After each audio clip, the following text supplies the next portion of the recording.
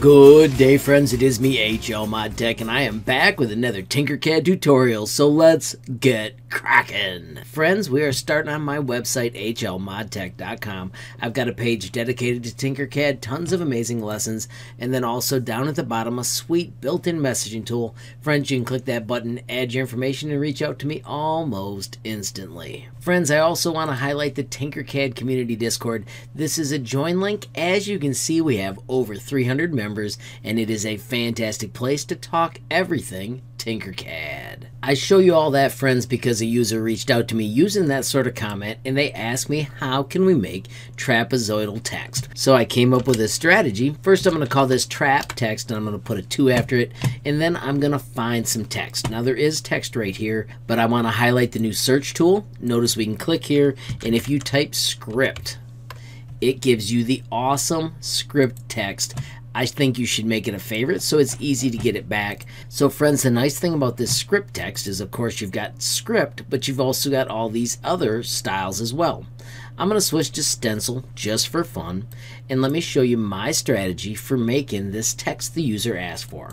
So I'm going to first put a cool word here. I'm going to choose HLModTech. Notice that this one does all capitals, so I'm going to cancel that out. Let's go to one that has both. Nope, that one stays all caps too. Let's try major snafu. All capitals. Let's see what happens if we go to the calligraphy. That one's all... No, that one does have smaller letters. So this, I think, will be more interesting. We're going to set the height to 0.5 and press enter. We're going to click on the snap grid, and we're going to make it 0.1.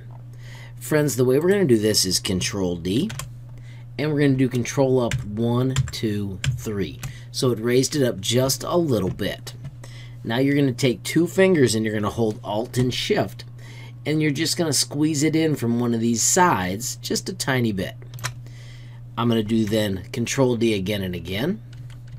And notice it raises up and to the middle to make epic trapezoid text. How slick is that? If you do Control D, it'll keep raising up. As long as you don't click anywhere else, it does not cancel. Now, those would all be separate letters, so you'd have to join something to the bottom so that it was 3D printable, but it is pretty darn fun, and it looks pretty cool. Let's do another one. I'm going to hit my more shapes and see if I can get all the way down to where that script was. There it is. This time I'm going to stay with script, and let's just type a different word. Let's type hello.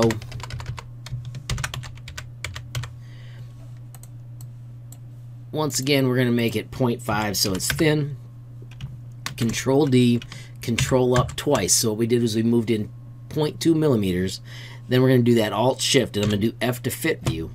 So here's Alt Shift, and you'll see it squeeze in just a little bit. You can pick how much, so that's just a little tiny nudge right there. I'm not touching anything else, and Control D again and again and again. And it raises up to make that cool word. And this one, because we use script, is even cooler because they stay connected. Alright, friends, so that is the skill, but I want to do one more thing just because I think it's going to look pretty awesome. I want you to take all of one of those words and I want you to make it a whole. I want you to bring out a block. So let's go back to our basic shapes, and we're just going to take this solid block and we're going to stretch it across so it's the same size. A little bit larger, but not a lot. To make sure they all line up, I'm just going to do a line, make the red one the boss, and do center and center. If you want to see inside real quick, you can hit T for transparent. You can see that did not mess it up at all. Everything still looks groovy. I am going to shrink this down so it's closer to the same height. There it pops out, boom. So now we've got that as a template. Friends, this is what's kind of cool. If you group this, you have now got that trapezoid cut out. Now it's complicated. The more pieces you add, the longer you're going to have to wait. I'm going to hit T. There you can see mine just finished. So now it's back to a solid. And then I'm going to turn that into a hole. So then, friends, we need to find the awesome gradients. Watch this. If you go down to Design Starters, there are some given to us. If we hit more shapes and more shapes and more shapes, you will eventually find them down near the bottom. There they are. I am going to use this one right here. It's a vertical one. I'm going to stretch it so that it fits my word. and I'm going to make sure it's inside the box on every side. So that way it's inside. Friends, let's do select. Let's do a line and choose middle and wait patiently after we hit group to see what we just made.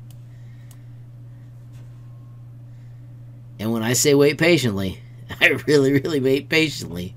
But look at that. We have got the word hello with awesome gradients.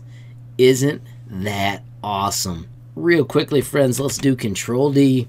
I'm going to pull that aside and I'm going to ungroup it. I'm going to delete that gradient. Let's bring out the other gradient. Same trick. I'm going to shrink it down so it fits. There, it's inside that side. Let's squeeze it in that way and squeeze it in this way. And let's do one more of these cool gradients. Once again, we can quickly hit a line and middle, and friends, let's group. This time I'll turn on some super speed and let's see what we built with the gradients going this way. Oh my gosh, friends. Hello with fun gradients. How cool is that? Friends, real quickly, I want to remind you that we used Alt-Shift to go around the center of a shape.